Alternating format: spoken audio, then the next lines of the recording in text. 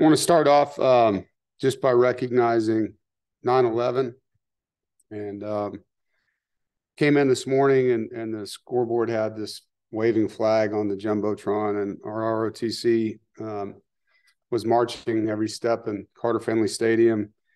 And over the loudspeaker, they were saying the names of many of the people that were lost on that tragic day, and really just take a minute to remember that. And the horrific act that it was. And also, my father's birthday, and lost him this past year. So his first birthday that he's having, and hopefully he's happy birthday, Dad. He's enjoying himself in heaven, and maybe he's hanging out with Jimmy Buffett today. I don't know. But,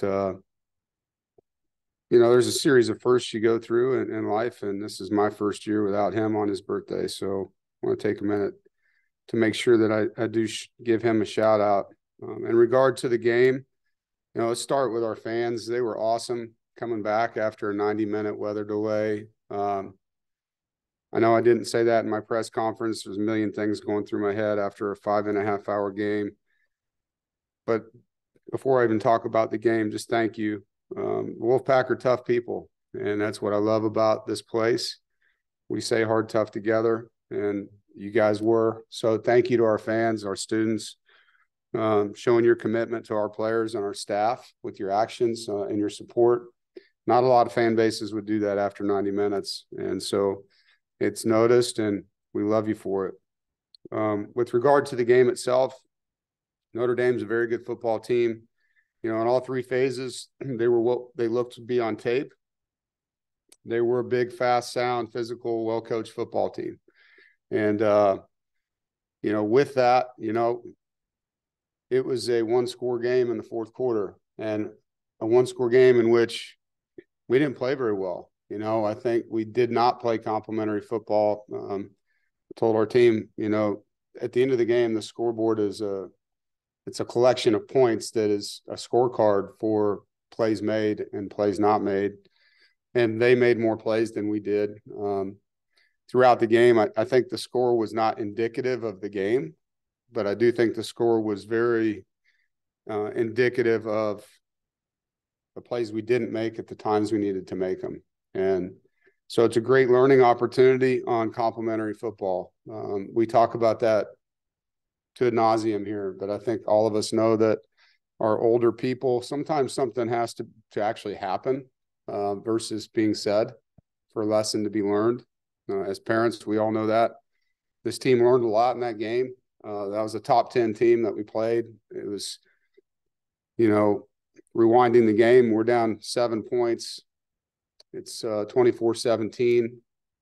We scored to make it 24-17 on Brennan's run after a nice drive down the field. The next possession, great pass rush strain by Brandon Cleveland, forces a fumble on a sack. Noah Potter scoops it up. We're at the plus 17, and we got momentum, and everybody is thinking, here we go, and it was a great play. Ball's on the 17. We throw a inside fade route to KC in the corner. Beautiful ball by Brennan. KC elevates, gets two hands on the ball, and their DB knocks it out instead of us coming down with it. And those are the kind of plays that I know KC is going to make in his career. But when you're playing a top 10 team, you've got to make competitive contact plays that are difficult to make, and routine plays, and then a couple just like, wow, like Keon's play was a wow play. It's a great football play by him. And as we've seen over, players' careers, I was a freshman that has made some plays, 9 catches already for us. But that was a big play we needed and didn't make. And the next play, Dylan, a very veteran center, flinches, and we get a penalty. It's 2nd 15, now 3rd and 17. All of a sudden, we go out to kick a field goal that we normally would make. That Braden has been very consistent inside of 40 in his career, and just, pulled it. So came out of that. I think that was the turning point of the game. I really do. Obviously, the next 3 drives resulted in touchdowns for them and turnovers for us. So just didn't get it done. Every time we got momentum back, Notre Dame answered, and you have to give them credit, and we have to learn from that, taking advantage of momentum. But like I said, sometimes you need to lose to enforce something that's important. Our players do play hard. You see that in the end. They made more plays than we did, and you have to give them credit for that. The scoreboard showed it, and that's a reflection of plays made and not made, like I said. I think on a positive on offense, it's great to see Bradley Rosner. He sparked us with a really nice catch on third down over the middle, elevated, and then the touchdown on the scramble play by Brennan. Keon Lassane, had a great third down conversion, had 2 tough runs, and then made a great play down the sideline on a diving fade ball. And then Javonte Vereen elevated himself. He went from just playing in the UConn game to making plays in the Notre Dame game. So that was growth, playmaking ability that we can build on. We were 2 of 2 on short yardage. That was an area that we were wanting to be better in, and we were. We increased our explosive plays from 4 to 9 in that game. And so, again, area we wanted to be better at. Negatives, we didn't capitalize on field position in the first half. The defense really did a good job setting up the offense in the first half with some shorter fields that we didn't score. We had 4 pre-snap false starts, which cannot happen. 2 of them killed drives. Had 3 interceptions. Obviously, as the game got out of hand, I think Brennan pressed on one of them. One of them was a great throw, which, was a drop that turned into an interception. And the other was a shot call where we threw a fade down the sidelines. Just got to do a better job getting it outside. But that happens sometimes when you throw deep balls. But we can't turn the football over at that rate. We have to do a better job of finishing catches. I think the drops sometimes don't kill you. In this game, we had 3 drops that were really nice throws on third down that would have been conversions. Anytime you convert on third down, you increase your odds of scoring. And so those are areas that we have to get better. Defensively, like I mentioned, we started fast. 2 back-to-back 3-and-outs, really came out aggressive. It was great to see the first play of the game on defense. Savion Jackson just blows it up and makes a tackle. His first play back from his injury looked awesome out there. I thought our D-line played much better. I thought we were more square and vertical. Last week against UConn, I thought we were turned too much and lateral. So that was improvement. I thought our third down defense, particularly third and long, we were very good. And got some pressure, 4 sacks on the quarterback, had 5 tackles for loss, so 9 plays in their backfield. Peyton Wilson and Jalen Scott were both super active. Peyton had 2 incredible effort plays in the game. I think Shy and Aiden both covered well. They were tested in their tackling, and they made those guys tackle with their tight edge formations. Negatively, we gave up too many explosive plays, not indicative of who we are. The 80-yard touchdown run coming out of the 90-minute break was frustrating. On the field, I felt like, wow, they just came out and really knocked us off the ball. They didn't. If you watch the play, our linebackers and D linemen fit that play perfectly. And we had an unblocked player that just took a bad angle, didn't see the guard pull, should have been right there, actually got his fingertips on the guy, but should have been there to make that play for a 3-yard gain. And then we need to run that down in the back end. The 2-minute before the half drive was really disappointing. We drive down and get a score and cut that game to 1 possession. And, we're going to get the ball to start the third quarter. And then, receiver gets rerouted by Aiden out of bounds and comes back in, and our safety loses him.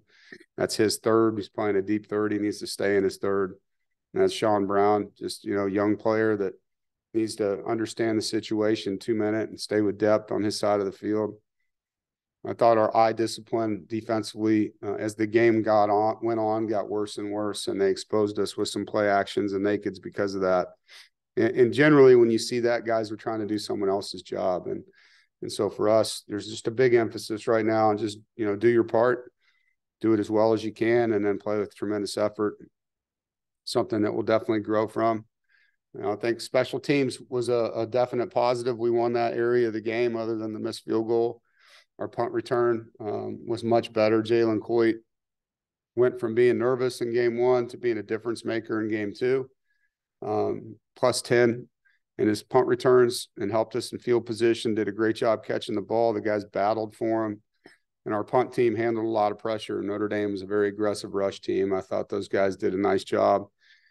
Cecil Powell did a great job covering our punts. They had 0 return yards in the game, and they were on a mission to block a punt and didn't get there. So guys did a great job protecting. Now on to VMI.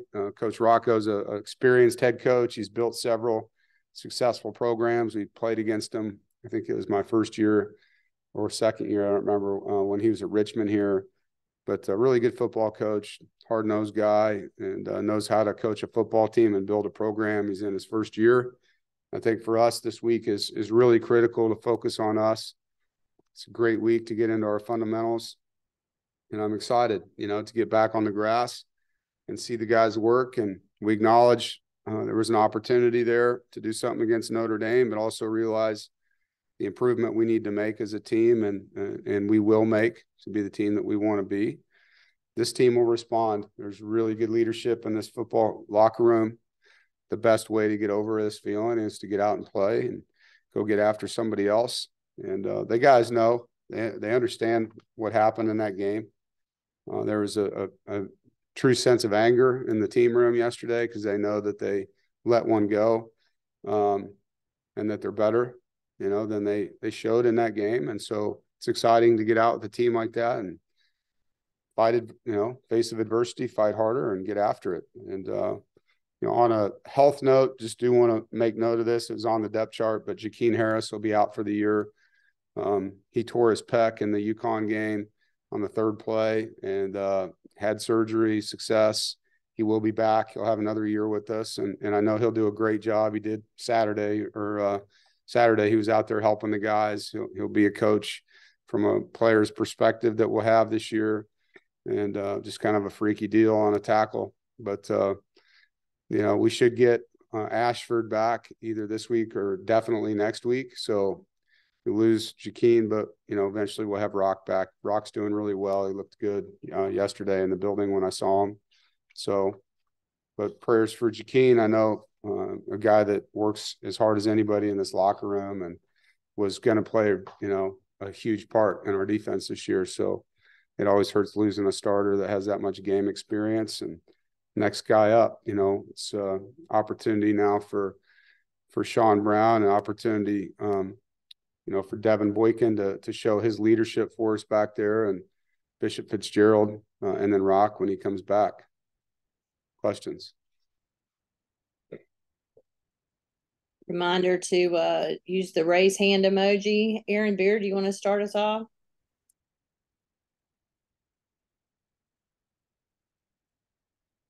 Corey Smith, how about you?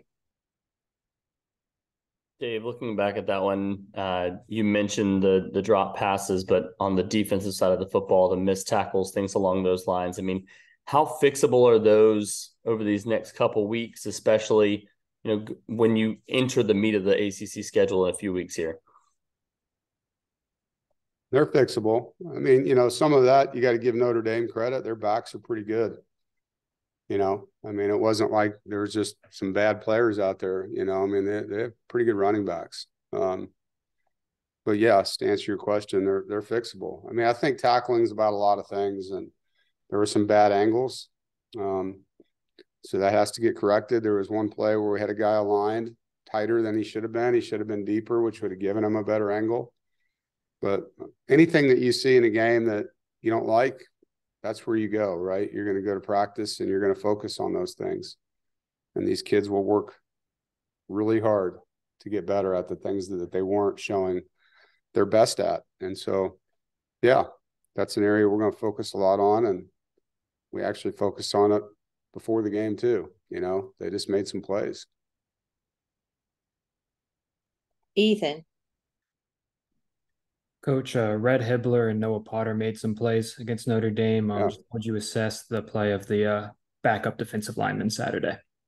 Yeah, excited. Like I told you in preseason camp, I think our D-line rotation is going to be good. I think we have fresh bodies that can go in and create some issues for offensive linemen. And Red has been a good pass rusher since he got here. He was in junior college. That's why we recruited him. We really feel like he can be a guy off the edge that creates problems. Noah's a strainer, comes in and just plays really hard. Brandon Cleveland's got a huge, huge upside to him. he and CJ inside are both really active guys. There's a lot of similarities in their play. They can both really move. And so it's nice having that rotation and being able to keep guys fresh throughout the game. And then Travali comes in and adds that as well. So, we feel like we've got 7 guys that we can rotate through in that 3-man front. Jaden? Yeah, so you talked a little bit about the leadership on the team. Specifically looking at Peyton Wilson and just, can you speak about the growth that you've seen from him and just the significance of how he stepped up this last week? Yeah, it starts with him effort-wise. He ran a kid down in the game and hit 23.4 miles an hour on the GPS. That's the fastest we've ever had at NC State. Like, that kid plays so hard, and so that's where it starts, because everybody in this entire program, like, there's just so much respect to the level of fatigue the guy ends up with at the end of practice game, spins it all out there. And then just the way he treats people, he treats everybody with such care and respect in the locker room and in the building. And so because of how hard he plays and how respectful he is, he can then also be very demanding of people. And so when he does, ask guys to step up, they're going to listen to him. And he's learned how to do that in a really good way. He's commanding on that defensive side of the ball, and it spreads. He's done a really good job. I'm super proud of him, and it's paying off. It's paying off in a lot of ways on our team right now. JC? I think you guys had 33 plays on first down, but maybe 28 of them were 4 yards or less. Did you detect anything from the film review that maybe Notre Dame did, or just was it just a kind of fluky situation? Well, I mean, we got to be more efficient than that. They outperformed us in those downs. They were a 30% blitz team coming in, and they blitzed us 60% of the game. Like, they really turned up the heat in the game. And so there was a lot of adjusting going on there for a while, because that obviously wasn't what we prepared for on those downs as much. And they did a good job. They brought a lot of pressure from a lot of places, and their kids are aggressive. So we have to perform better at that. You would say they won those downs. I thought once we kind of settled down, unfortunately, it took till after the first quarter, we started moving the ball more routinely in those down and distances. But yeah, they had a good plan. They brought a lot of different pressures that we didn't practice in those situations enough. And so an area we can grow and get better. And obviously we know that opponents copy other people. So that's something we got to prepare more for moving forward. James? Dave, I believe 3 of your 4 newcomers at a wide receiver or tight end, Vereen, Casey, I'm forgetting one, Dakari, were at spring practice with you. But you saw those 3 and Rosner make plays in this game. Is that something just kind of as they continue to work through the season early and get into games, maybe more reps? I mean, just discuss their roles kind of moving forward. Well, KC's already getting a lot of reps. So, I mean, I don't think he needs more reps. He just needs to make some more plays, and he will. He will. As he plays more, the game will slow down for him. So, these mistakes that he's making now, they're freshman mistakes. He's going to learn and grow a lot. We all saw that through Emeka's career, how much better he got, playing from freshman year on. Unfortunately, sometimes you're going to deal with freshman mistakes when you play a freshman. And we're just going to have to accelerate his learning curve a little bit to the best of our ability. But he's playing a lot. And I think Vereen, as he continues to play better, for him, it's going to be more about playing without the ball. The better he can become a blocker. And he's gotten a lot better in that area. He can help us as a receiver and a ball catcher, and he can do a lot of things. Dakari has been injured a lot since he's been here. And so for us with him, it's more about there's still a lot to be seen as he can stay consistent in practice. He has a good skill set. And as he puts together weeks on weeks and days on days, you're going to see him move up. But he's still, he missed a lot of time with hamstrings and groins and things like that. even though he enrolled in December, he missed a lot of practice.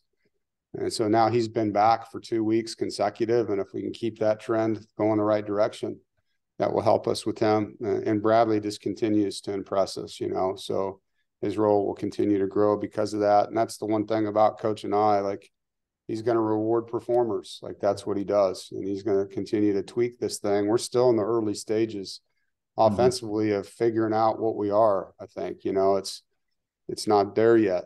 Obviously you come out of training camp, but you think, but games are games. They're different. And so this season, offense is going to evolve as this thing goes. And just to follow up, a lot of dropbacks in this game against a really strong front. How would you evaluate your offensive line and the blocking in pass pro? We gave up 1 sack. There was 9 pressures. We got to do a better job there, keeping Brennan clean. There's a couple times where he was hot, so we had a guy on block purposely, and sometimes we got the throw where we wanted it. Sometimes he had to run. We can be better, but that is a really good front. Those linebackers, as I said, going into that game, are elite players. So they won some, we won some, right? But I don't think that was the difference in the game. Like, it's just, it's kind of one of those games where, there was just a lot of, it was different, there's a lot of stuff going on in there, the weather and then the delay and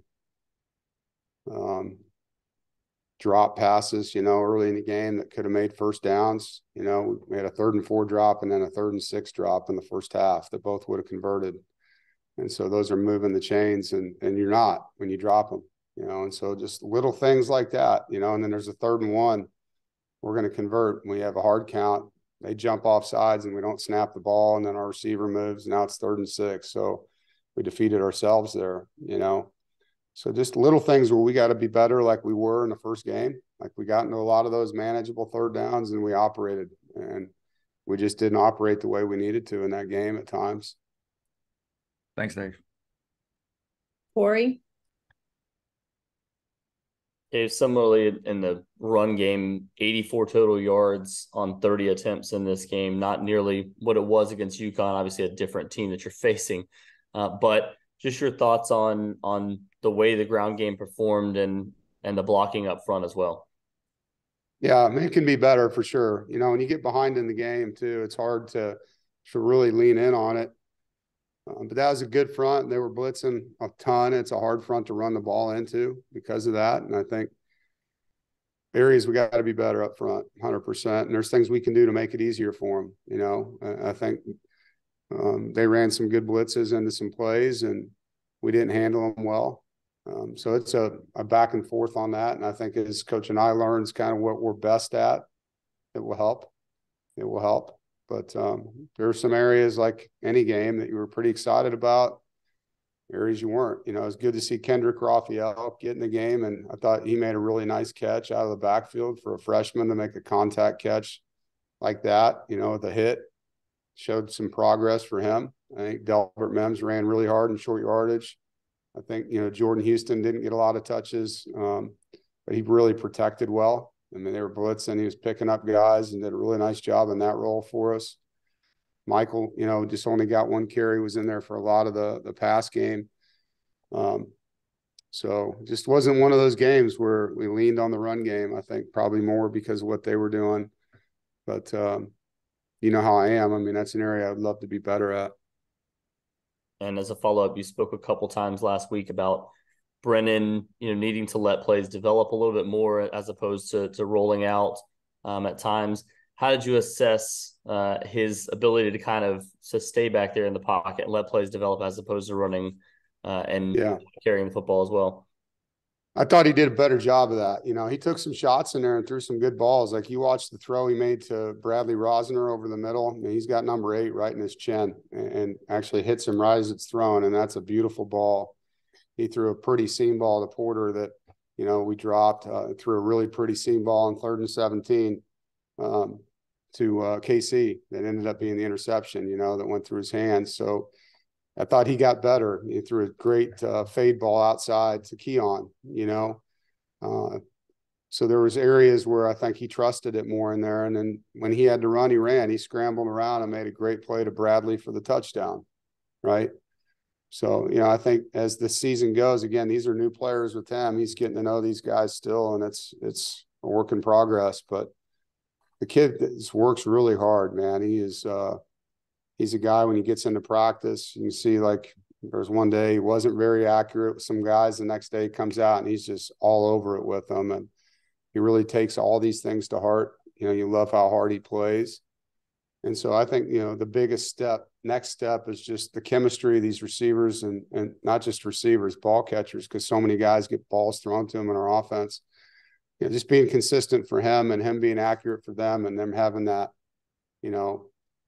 really good chemistry together to make plays for each other. And it'll happen. I mean, I'm excited about the way the guys looked in the team room yesterday. There was a very, very good look, a very upset but driven look about the team. JC? You mentioned Coach Rocco earlier, and last night I looked up that Richmond box score. Some great names: Brian Sheriffs, Nicholas Sadie.